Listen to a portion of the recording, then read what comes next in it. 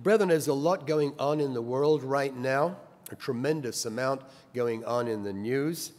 I wanted to begin this sermon this afternoon commenting on some of the things going on and just a few brief comments. Some of these things will be items that you have noticed. Perhaps some of the details have passed us by. As you know, my birth nation is England, or more accurately, the United Kingdom. Birth country is England, birth kingdom is the United Kingdom, and Brexit is coming about 6 weeks from now officially. The date of the departure of the United Kingdom from the European Union is now slated for October 31st. They're talking about the Halloween departure of the Brits from the European Union. This has been a deeply fraught matter in both Britain and in continental Europe, and it's unclear at present what's going to happen. It's something for us to keep an eye on. The Church of God has felt, and I think this is true for decades, that the ultimate entity which we know will arise in Europe, which is going to look really quite different from the European Union, will not include the Anglo-Saxon nations, Britain in particular. We don't know what will happen. So in a sense, the departure of the United Kingdom has not come as a surprise. These next 6 weeks will be very interesting, something to keep an eye on.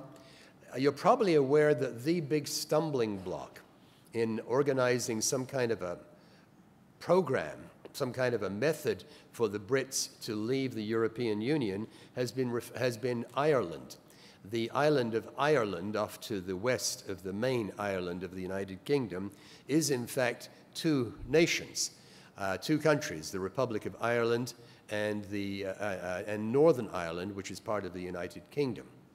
And it becomes a problem because if you put a physical border there, it means once again customs checks and passport checks perhaps.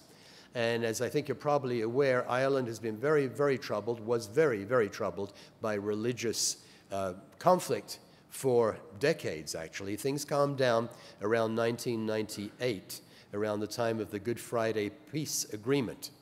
If you put a hard border between the United Kingdom and the Republic of Ireland, the thought is there may be a return to sectarian strife. The other thought is that you then block what is in effect a passage where a lot of trade and commerce passes. Right now, if you were to drive across that border, you would barely notice it. There are no customs checks. You just drive straight across because both the United Kingdom and the Republic of Ireland are part of the European Union. So this has been the big sticking point, and Prime Minister Boris Johnson expressed cautious optimism this week. From continental Europe, there are comments that are perhaps a little less optimistic, but it remains to be seen. It's going to be very hard on everyone, including continental Europe and the United Kingdom economically, if the United Kingdom leaves with no trading agreement. So that's something for us to keep our eyes on. Another item that's been in the news this week that you may have caught is the elections in the state of Israel. Israeli politics are quite a thing. They have a system that is very different from the system that we have here in the United States or even the system in the United Kingdom. They have what's called proportional representation. What that means is that each party says, well, we're putting forward so many candidates, and they count the number of votes in the nation as a whole, and then apportion the seats according to how many votes in the nation as a whole, not just one district or one constituency. Well, the result of this second round of elections that just took place was very close to a dead heat. 33 to 31, there's the new centrist coalition that has been termed Blue and White, led by a former army general whose name is Benny Gantz, and they got, as I read on the news this morning, 33 seats.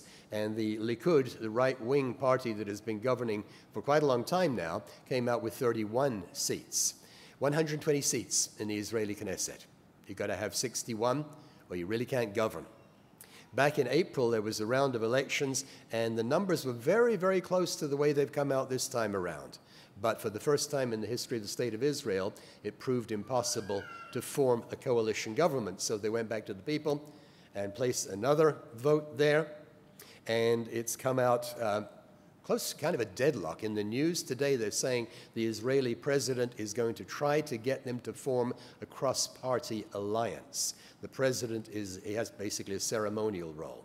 Everybody get together, all the secular parties, and form a cross-party alliance. So Israel has become divided, as has Britain, as is this country, frankly, along political lines, but also along religious lines, because the reason that they were not able to form a coalition government back in April was the fact that one of the ultra-religious parties would have liked to be part of the coalition government, and one of the right-wing secular parties said, no, we will not participate in a coalition with the religious. You may not realize this, but one religious group in Israel has an exemption from military service. They're referred to as the Haredi, and they're the ultra-religious, and they get an automatic exemption. And not surprisingly, many other Israelis are saying, well, this isn't fair. Why should they get an automatic exemption? You know, there are others who say, well, I'm religious, but I don't get an exemption from military service, which is required for all Jewish Israelis. So it's, again, another thing to keep our eyes on. They will be jockeying to form a coalition. And as I said, there are 120 seats in the Israeli Knesset. The other detail that needs to be watched and interesting in this round of elections is that there was a united Arab list. Arab parties, you may not realize, but Arabs constitute about 20% of the people in the state of Israel. But their parties have been fractured all over the map. Some nationalists, some communists, some social democratic. This time around, they formed a united list, and they came up with, I think, 13 elected members to the Israeli Knesset.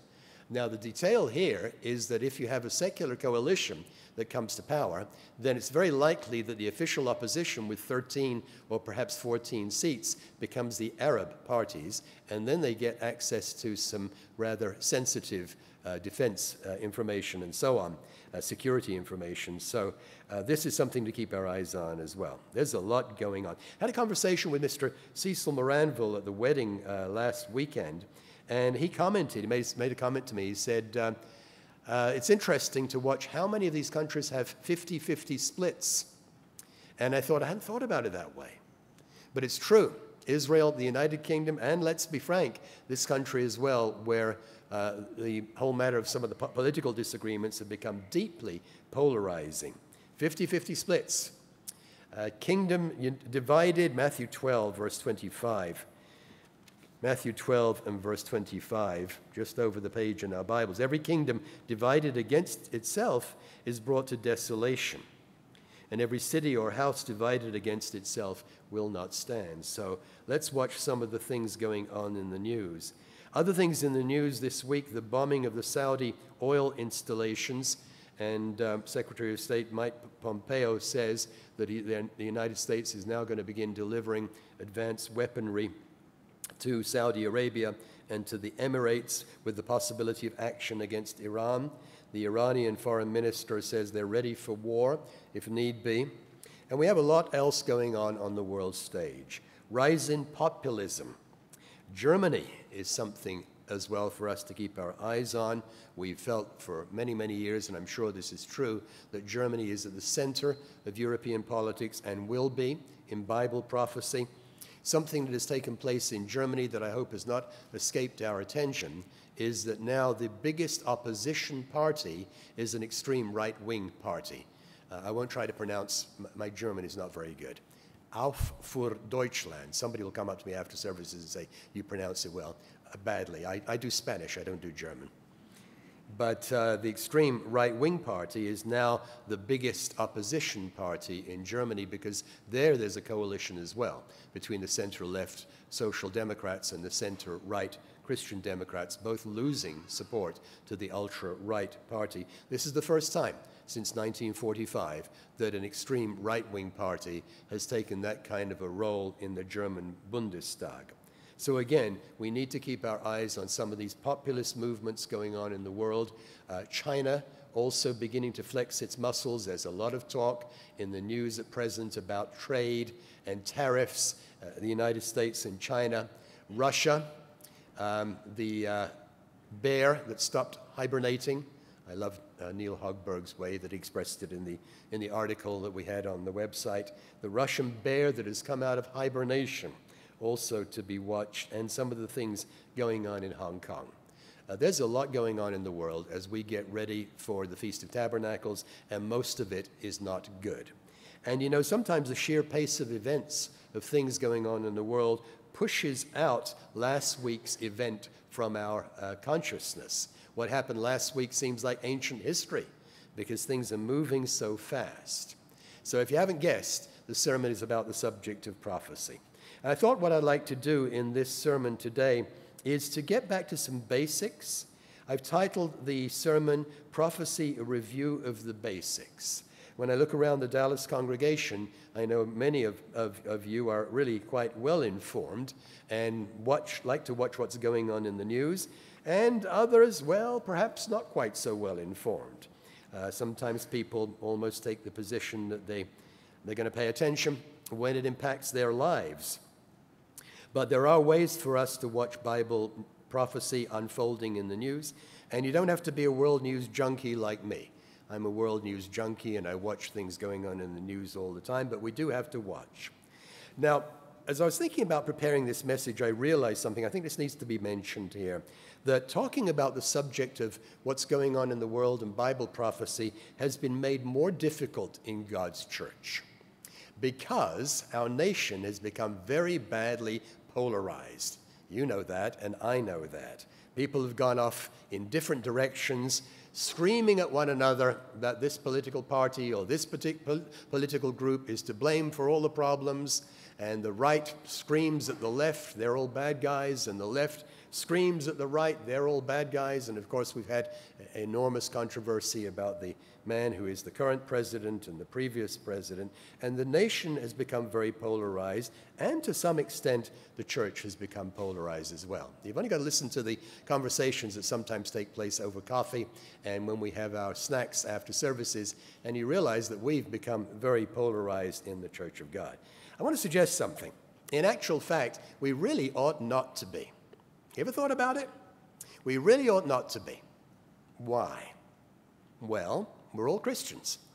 And that carries in its wake certain obligatory views about all of the list of things that have become so controversial and so damaging, sometimes even when we talk among ourselves and we get upset with people's views. We're all opposed to abortion, right? Right? Yes. We're all opposed to homosexuality, right? Right? Yes, because the Bible tells us so. But I think it's also worth keeping in mind that we're also all opposed to greed, right? We're also all opposed to prejudice against different racial groups. We're also all opposed, I hope, to lies and dirty tricks. You noticed any of that going on in the news recently? Just maybe a little bit of all of that going on. So there is a sense in which we should not be divided by the things going on in our culture and the things going on around us. Sometimes because of our cultural background, we go to the right or we go to the left. It's to a great extent cultural. But I wanted to make some suggestions about watching what's going on in the world. And that is when we get world news, it's probably best for us to stay in the center, as a feed for world news. Some in the churches have become very uncritical about where they get their news from. You've only got to look at some of the things that people post on the social media, and it's just amazing. Some have no sense of watching things in a critical spirit. We should be careful where we get our news. We don't need to go out to the loony right or to the loony left, and we don't need to go to where the conspiracy theories are in order to get a good, sensible feed about what's going on in the world. Now, I hesitate to mention any particular news sources, as none of them are perfect, but I like to read the Wall Street Journal every day, and that's kind of a centrist, maybe a little right of center, maybe a little left of center, but a very good source of news. I like to watch the BBC, or catch the BBC online. You get a different view, probably left of center. There are a number of other sources of news that we can use, and some very good, if you've got the time, read The Economist. It'll take you a lot of time to get through The Economist, but it's a very, very good news analysis source of information. We need to be critical when we receive news about what's going on in the world. We need to check. We need to check, is it true? I recently was friended by, you may not believe this, a gentleman who believes the earth is flat. And yes, he is the leader of a Flat Earth Church of God group. Now, if you didn't know that there was a Flat Earth Church of God group, I congratulate you. There is. There is. I don't know how big it is, but he began sending me all this material over social media about how the earth is flat. And of course, sometimes when people get into these strange ideas, they dig their heels in. And he was not about to be talked out of the fact that the earth is not flat. And it is impossible for you or me to travel to the edge of the earth and look over the edge and fall off if we're not careful. But he was absolutely, he said he's got a degree in something or other, and he's a flat earth believer. I won't tell you the name of his organization, but there is a flat earth believing Church of God. Deuteronomy 19, verse 15. Deuteronomy 19, verse 15 gives us a principle that we really need to apply when we look at what's going on in the world. It's a very basic biblical principle. Deuteronomy 19, verse 15, and it's all the way throughout the Bible. This actually concerns judicial procedures, but it's well applied in our consumption of news. It says, "One witness shall not rise against the man concerning any iniquity or any sin that he commits. By the mouth of 2 or 3 witnesses, the matter shall be established."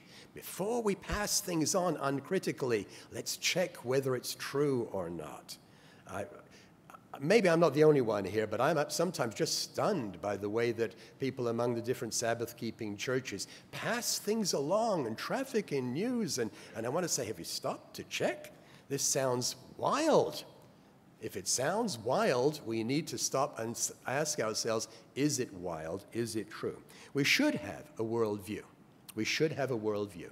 But our worldview should be based on sources of news that are dependable, things that may be confirmed, things that come from responsible sources.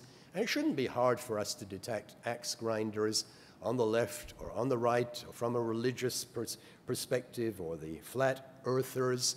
So let's be critical, and let's not make the mistake of doing what so many people are doing these days. They're putting their ideology first, and they're using their ideology as a filter for facts. No, it is facts first and ideology second. And if we read things that seem to contradict someone's ideology, the question still remains, is it true or not? Sometimes we have a particular view of things going on in the world, and we read something and it seems to contradict our view. We don't reject it because it seems to contradict the way we view the world.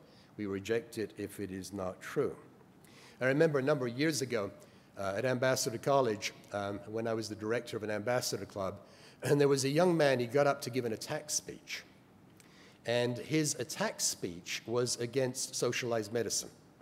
And he began to talk about the National Health Service in the United Kingdom. Now, I was born in England in a National Health Service hospital, and I was actually born in a year when the National Health Service came into existence, and the incident of infant mortality went way down because of the National Health Service. I didn't tell him that at the time. Anyway, this young man got up and he began attacking the National Health Service, and he began saying, all of the major parties in Britain are against the National Health Service.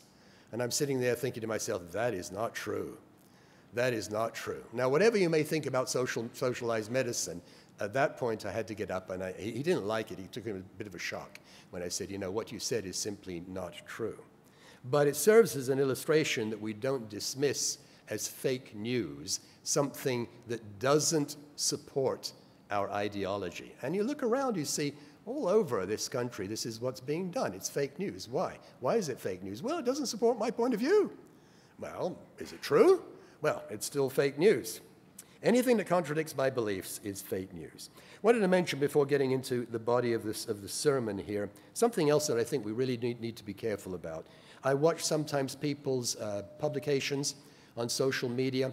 Again, it's not a secret that within the political debate in this country, sometimes people publish things that can only be described as deeply vicious. I bet we've all read things like that. Vicious attacks on people I disagree with. And sometimes the vicious items get passed along. Again, we're the people of God. We are not vicious people. We need to think carefully before we pass along viciously expressed propaganda, whatever it may be, and put it onto social media. That's not who we are. We're the Church of God. We are not vicious people. Okay, so with that said, as a rather long introduction, I want to go through some points, some very basic points, sort of take us back to some of the basics of Bible prophecy. And we'll go through sometimes 7-point sermons are easier to take notes on. So it will be a 7-point sermon, and you'll know where I'm going. Point number 1, and I think this is very, very important for us not to lose sight of as we watch what's going on in the world and we watch things getting worse and worse. Number 1 is that sin is the problem. Brethren, the problems that we face in our world are spiritual in nature. They are not primarily political. Sin is the problem. Now, I realize that when we say that, that doesn't excite us quite as much as saying, well, we think one particular political group is superior to another political group. Easier to raise the flag sometimes for political causes. But the fundamental problem is sin. Proverbs 14 and verse 34. Proverbs 14 and verse 34.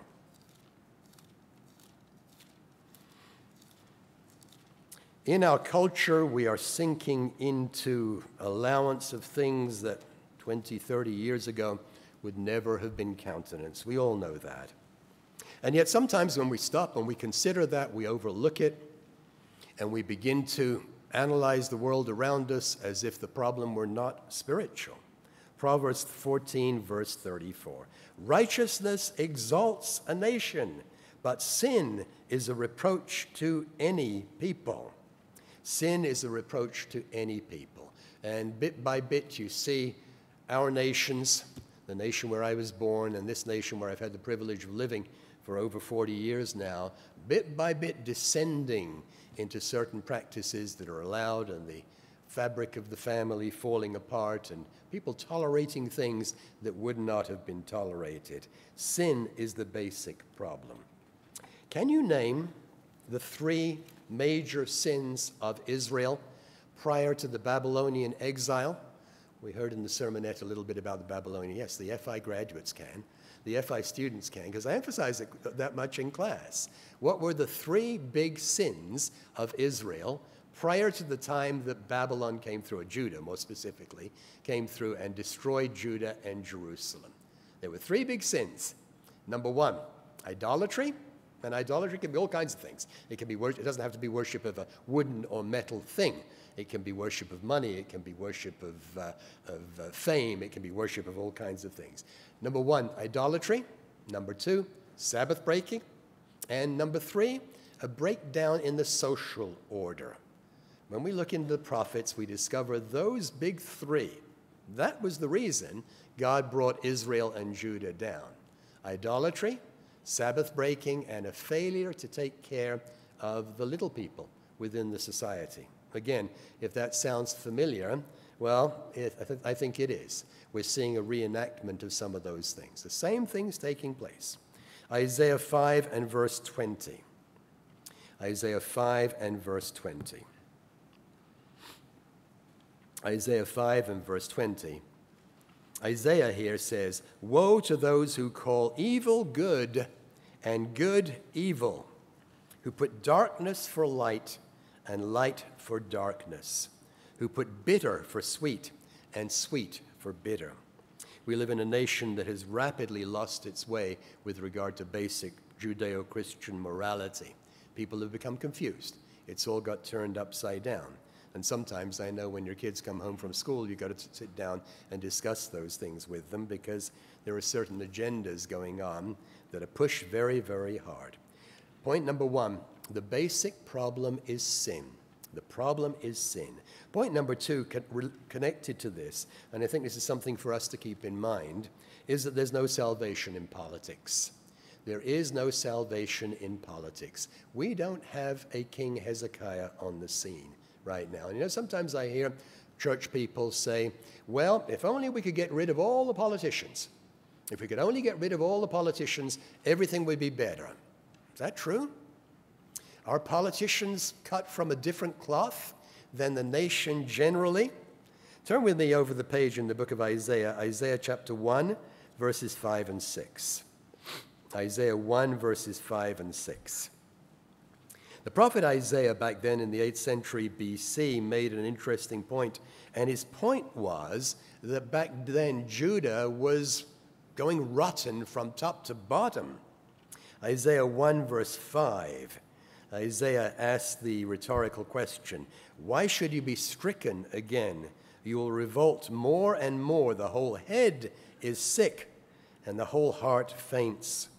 From the sole of the foot even to the head, there is no soundness in it, but wounds and bruises and putrefying sores. They have not been closed or bound up or soothed with ointment. Isaiah uses very colorful language to highlight that point. He's saying everything's gone bad.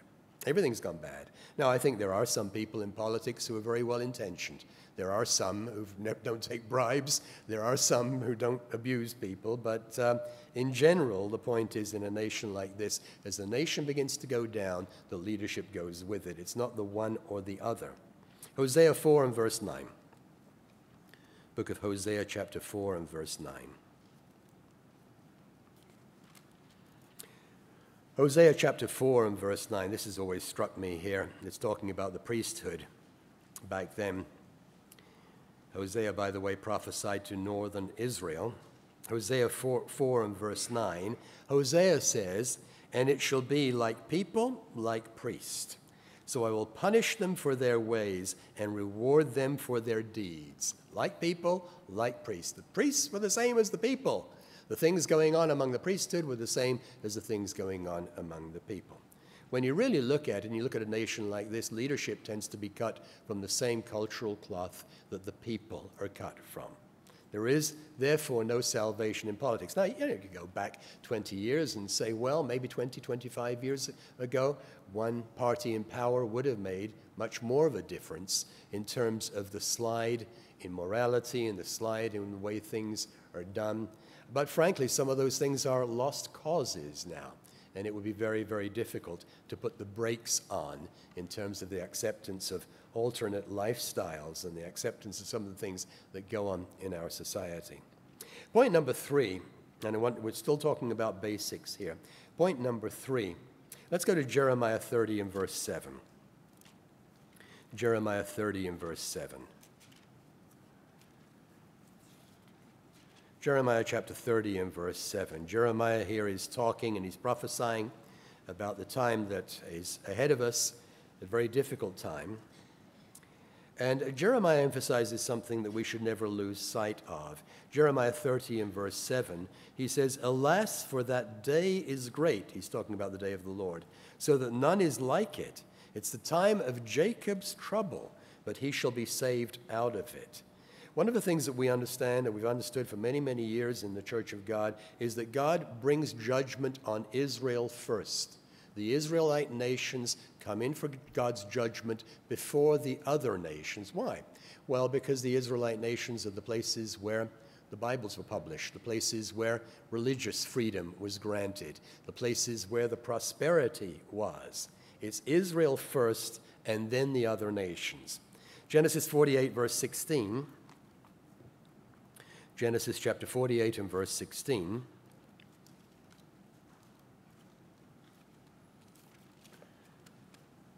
Genesis 48, verse 16. A number of years ago, I had a question from a church member, actually in France. And this church member said, well, you know, why do we always talk about the United States and Britain as Israel? France is also an Israelite nation, which is true, or it is true to a great extent, perhaps not all of France. Why do we say that the time of Jacob's trouble will fall on the United States and Britain? I think the answer here is in Genesis 48 and verse 16, where Jacob blesses his two grandsons. Genesis 48 and verse 16. Now, the two grandsons, I'm not going to go into the doctrine. I assume you're familiar with the doctrine. If you're not, you should read the recent publication by the church on the United States and Britain in Bible prophecy. But here, in this very famous scene, Jacob, this is where he crosses his hands, and he pronounces a blessing on Ephraim and Manasseh. Let's pick it up here in Genesis 48, verse 15. And he blessed Joseph, and he said, God before whom my fathers Abraham and Isaac walked, the God who has fed me all my life long to this day, the angel who has redeemed me from all evil, bless the lads. And then he says something interesting. Let my name, Jacob, Israel, be named upon them, and the name of my fathers Abraham and Isaac, and let them grow into a multitude in the midst of the earth. In other words, when we talk about Israel in the last days, we're talking about these two nations descended from Ephraim and Manasseh in particular. And it's been a very good thing. Those nations have been dominant now for about 70 years, or longer than that, frankly, from the end of the Second World War and prior to that. But bit by bit, now on the world scene, and again, this is something we need to keep our eyes on, the loss of Israelite leadership on the world scene. Nature hates a vacuum. It will be filled by someone. It will be filled by something. Bit by bit, the United States of America, now the leading Israelite nation, and Europe, continental Europe in particular, are increasingly at odds. Here's a quote. You may have read this. This was November last year, November 6, 2018. Emmanuel Macron, the president of France, was touring the World War I war memorials, and he called for the formation of a real European army to protect the continent with respect to China, Russia, and even the United States of America. Now, that's quite a thing to be saying. Since the Second World War, the U.S. and Western Europe have been allies. Now there's some unease. Can we rely on the United States to protect us? They're going in different ways on many different things: trade, Iran, the climate accord. Agence France-Presse reports that while on a tour of World War I memorials, Macron said, "We will not protect the Europeans unless we decide to have a true European army."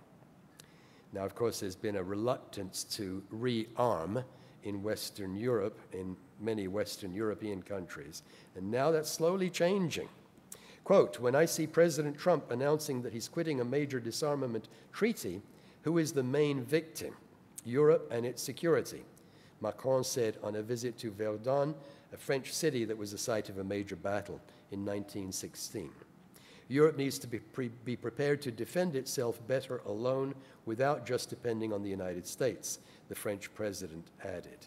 And that's from time.com, November 7th, 2018. It's been Israelite leadership that has preserved world peace for 70 years now. And again, this is something for us to keep our eyes on. We understand in God's church that the last great power on the face of the earth prior to the return of Jesus Christ will come from Europe. Again, this is one of those things that I sometimes think we've almost begun to forget, but that has been our teaching, and it still is our teaching. U.S. foreign policy has a bit of a blind spot in Europe.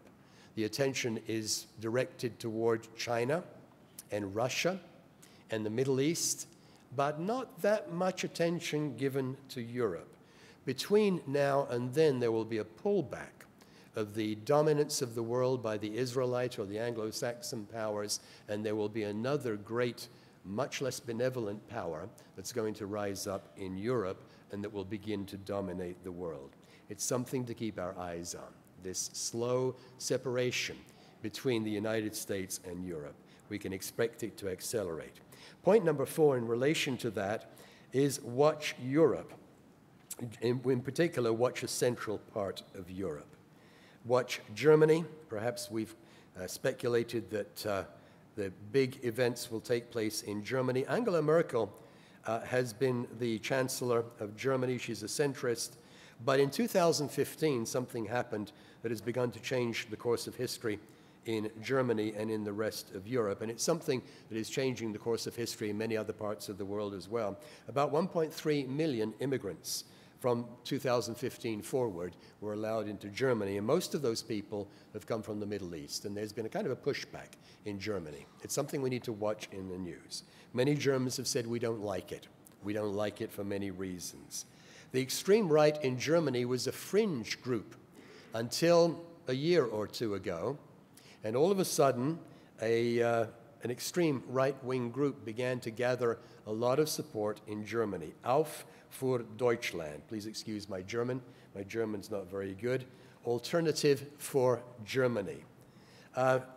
This group is now the opposition party in the German Bundestag, because the two centrist parties, both somewhat in decline, have formed this coalition, and the Alternative for Germany from the extreme right has become the #1 opposition group. Brethren, we need to watch this. These are very, very serious developments. This is the first time since the end of the Second World War that the extreme right, that has some echo of Nazism in the middle of the Second World War, is present in the German Bundestag. Up until very recently, they were a laughingstock.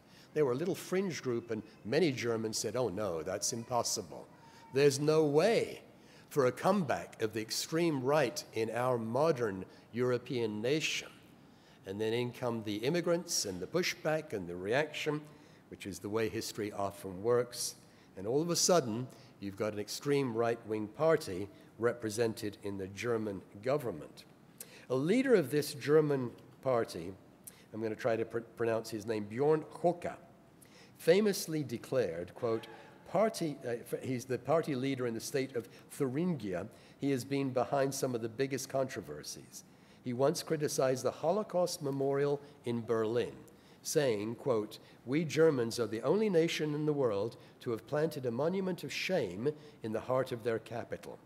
The AfD moved to expel him, but then apparently changed its mind, from BBC.com. Now, if you study what's going on in the right wing of the German politics, it's a bit of a mix.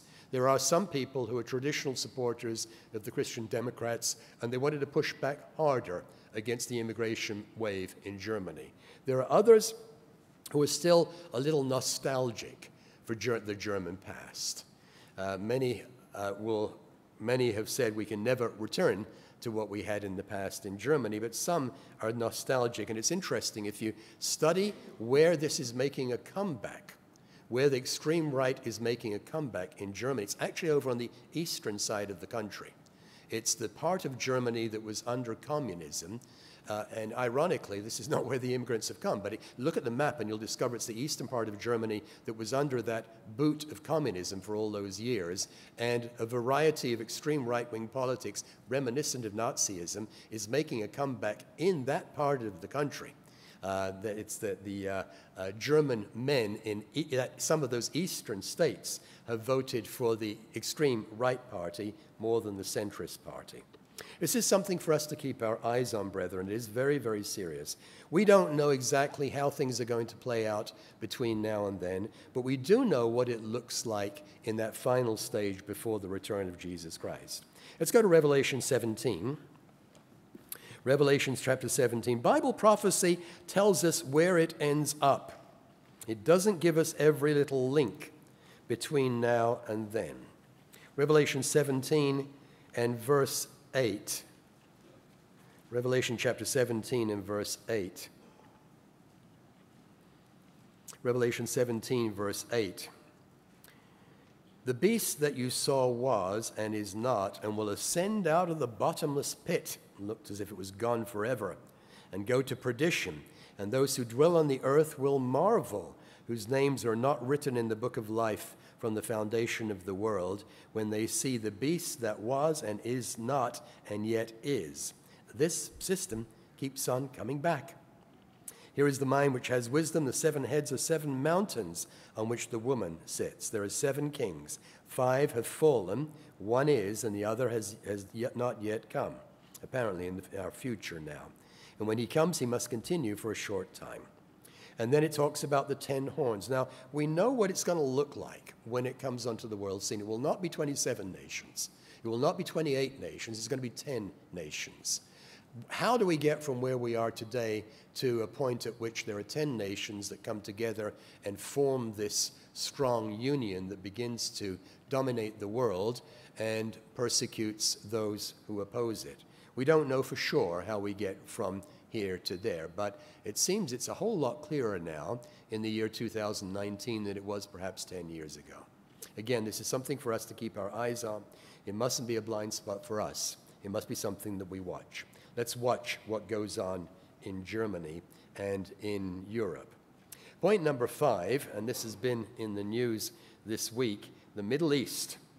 We know from Bible prophecy that the Middle East is not going to be a place of peace until Jesus Christ returns and brings peace to the world. We know from what we've seen in the news just this week that a lot of the contention going on in the Middle East is between two competing branches of Islam. Iran, which had its revolution back in 1979 and brought a variety of militant Shiite Islam to govern there, and Saudi Arabia, which has sort of become the de facto leader of the Shiite nations, of the Sunni nations, of the Middle East. And there have been a lot of loud declarations this week. I'm sure you read about the attack on the Saudi oil installations. You noticed it at the gas pump when the price of gas suddenly jumped by about 25 cents a gallon at the beginning of this week. And there were drone attacks against Saudi oil installations and a lot of finger pointing back and forth. Who did it? Was it the Houthis in Yemen or was it the Iranians? Mike Pompeo says it was Iran. We have evidence of it. The Saudis say it was Iran. We have evidence of it and we can prove it. Iran says, no, it wasn't us. We didn't do it. And not only do they say it wasn't us, but they say if you dare attack us, we threaten everybody with all-out war. Now, what was in the news today, maybe you caught it, was the fact that the U.S. administration is now preparing to ship more armaments to Saudi Arabia and to the Emirates to defend against Iran. We don't know how this divide in Islam is going to play out, how the Sunni and Shia divide will end. But we do know that it will continue to be an influence on the world stage. We also know that the Middle East is going to be the center of difficulties as we move toward the crisis at the close of the age. Let's go to Ezekiel 5 and verse 5. Ezekiel chapter 5 and verse 5. You ever read about the Iranian athletes who default? They refuse to have their judo competitions with the Israelis because they won't compete in international sports with Israel. This Shiite variety of Islam deeply opposed to having a Jewish state in the Middle East. Ezekiel 5 verse 5 says, "Thus says the Lord God, this is Jerusalem. I've set her in the midst of the nations and the countries all around her." Jerusalem was the focus of much of the Bible history and is the focus of much Bible prophecy from now leading up to the return of Jesus Christ. Everybody wants it. It's a beautiful city. I was there with a group of church members earlier this summer. It's just a very, very beautiful city. But everybody wants it. According to the Jews, it is the eternal, undivided capital of the state of Israel. According to the Palestinians, they want at least half of it, maybe more than half, depending on which Palestinians you talk to. You may have, according to the Roman Catholic Church, Jerusalem should have some Roman Catholic holy places because the Roman Catholic Church knows enough about the Bible to know that Jerusalem is the center of God's government, and since the church is the kingdom, therefore the church must have a presence in Jerusalem. It's interesting, the Holy See and the state of Israel took a very, very long time to establish diplomatic relations. You know when that happened? Around 1993, decades after the formation of the state of Israel. Why? Well, because the Roman Catholic Church, according to their own doctrine, is the kingdom of God on earth now, and they know enough about what the Bible says to see that the capital of the kingdom of God has to be in Jerusalem. And yet, Jerusalem was under the control of the Jews. So it was a very tentative, very sensitive matter. And they had to allow the Roman Catholic Church and others as well to retain control of some of the holy places. Everybody wants Jerusalem. We need to keep our eyes on Jerusalem and on the Middle East. Luke 21. Luke chapter 21. Luke chapter 21. Luke's version of the Olivet prophecy. Luke 21 and verse 20. Luke 21, verse 20. Jesus tells us here, "But when you see Jerusalem surrounded by armies, then know that its desolation is near." One of the signals of the proximity of the return of Jesus Christ is going to be Jerusalem surrounded by armies. Matthew's gospel, Mark's gospel, both talk about the abomination of desolation, some kind of idol placed there once again, as took place historically. Luke's gospel talks about Jerusalem surrounded by armies, and it's not hard to see why that will happen. Everybody wants it. It's a very important city for everyone. And then Jesus talks to his disciples, and it's kind of a trigger. That's when you get out of town. "Then let those who are in Judea flee to the mountains. Let those who are in the midst of her depart, and let not those who are in the country enter her." And then verse 22, a fascinating, although rather chilling comment here in verse 22. "For these are the days of vengeance, that all things which are written may be fulfilled." It's not going to be a pretty sight, and there's going to be a lot of suffering centering on Jerusalem in those days of vengeance. How does that all play out? Again, something for us to keep our eyes on. Let's go to Daniel chapter 11. We're just covering some basics here. Daniel chapter 11. Daniel chapter 11 and verse 40. Now, we've talked about this a lot in our publications, but Daniel chapter 11 talks about this historical battle between the king of the north and the king of the south. They were both parts of the Greek Empire, one based in Syria and one based in Egypt historically.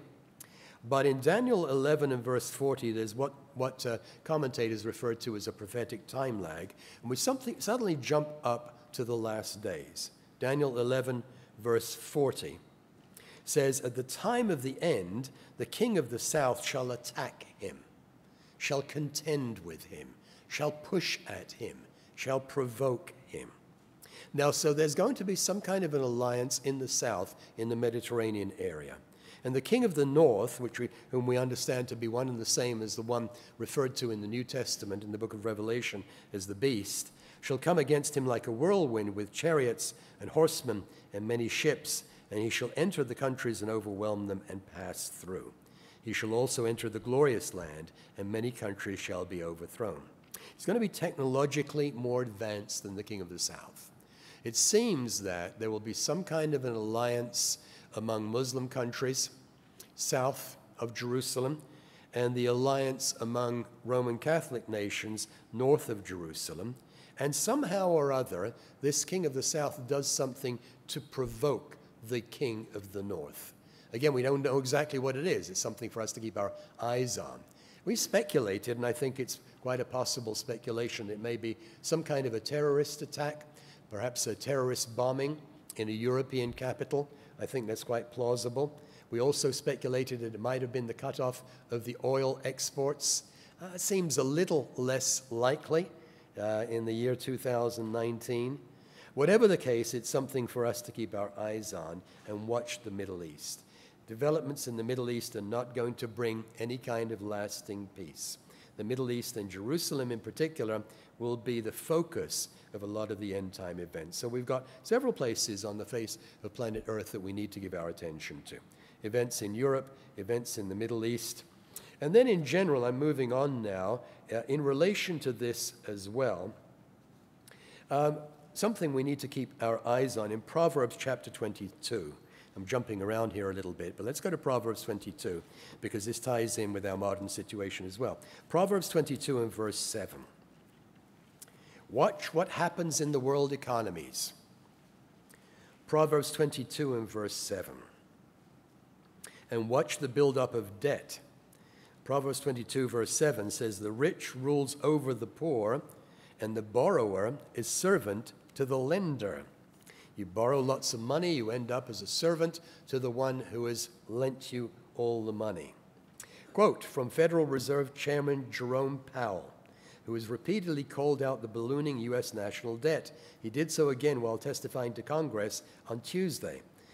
Quote, "The U.S. federal government is on an unsustainable fiscal path," Powell told the Senate Banking Committee, noting that, quote, "debt as a percentage of GDP is growing and now growing sharply, and that is unsustainable by definition." He continued, "We need to stabilize debt to GDP. The timing of doing that, the ways of doing it, through revenue, through spending, all of those things are not for the Fed to decide." Powell later added that the single biggest thing that drives the unsustainability is healthcare delivery. We spend 17% of GDP. Everyone else spends 10%. It's not that benefits themselves are too generous. We deliver them in inefficient ways.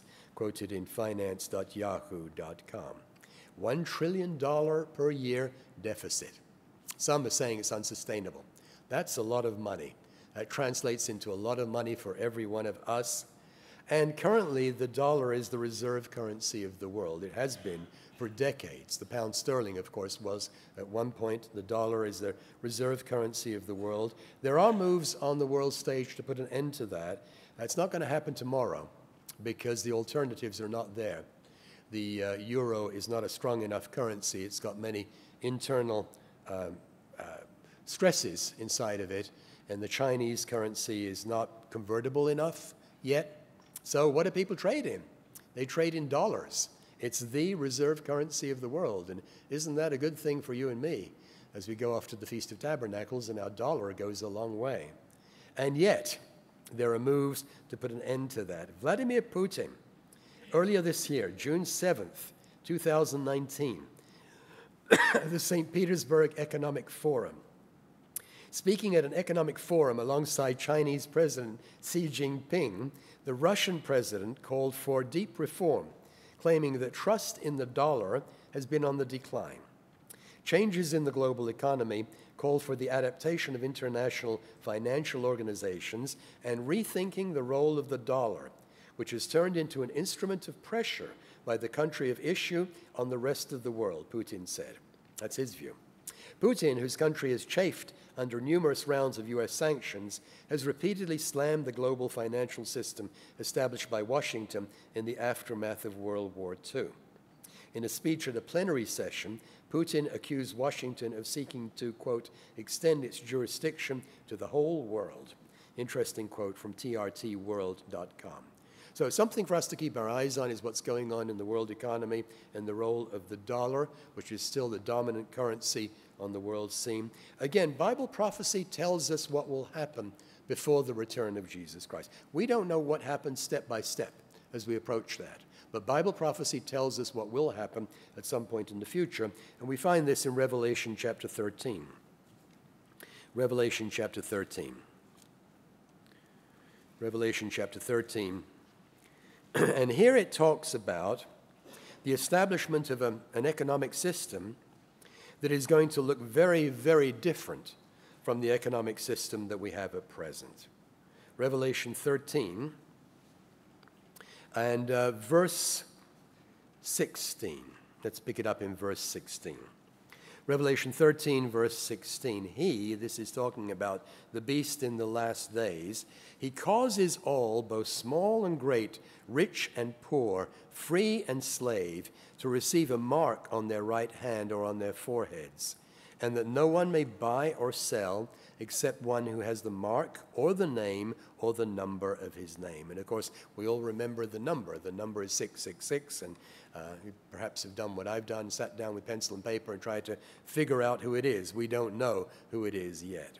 But that's going to take place at some point in the future, and that suggests some kind of a breakdown in the world economic order. Will it be debt that brings that about? Will the debt burden in the Western economies in particular become so burdensome that eventually, as Jerome Powell said, it becomes unsustainable? Again, this is something for us to keep our eyes on, and I think it impacts all of us individually, that we should be sure that we're not piling up too much debt as we're able. Most of us are not able to buy our house cash, but watch our own personal finances, because Bible prophecy indicates that there will be problems in the world economic system, and things are going to change very drastically between now and then. Well, most of the news is bad news. Most of the news is not happy. But here's my last point, and my last point has to do with where we are now. We're 9 days away from the Feast of Trumpets. We're 23 days away from the Feast of Tabernacles, the first day. And as we watch what's going on in the world and we look forward to our church celebrations, we need to keep those things in mind. We need to be aware of what's going on around us. Luke chapter 21. Luke 21. Luke chapter 21. Here's what our Savior says to us. Luke 21 and verse 28. Luke 21, verse 28. Now, when these things begin to happen, look up and lift up your heads, because your redemption draws near. This is in the context of the Olivet. Bad things happening, but our redemption draws near. Then verse 29, I've always found this interesting. Then he spoke to them a parable. Look at the fig tree. When was the last time you looked at a fig tree? Look at the fig tree and all the trees. When they're already budding, you see and know for yourselves that summer is now near. Something much better is coming, and you can tell from the fig tree. I've got a fig tree in my backyard. I've never had a house with a fig tree before, but something that's striking is how quickly it produces a crop of figs. Suddenly, the tree is covered with leaves and with figs. So you also, when you see these things happening, know that the kingdom of God is near. Assuredly, I say to you, this generation will by no means pass away till all things take place. Heaven and earth will pass away, but my words will by no means pass away. And then a little warning for us to take in as we approach the fall holy days. But take heed to yourselves, lest your hearts be weighed down with carousing, drunkenness, and cares of this life, and that day come on you unexpectedly. For it will come as a snare on all those who dwell on the face of the whole earth.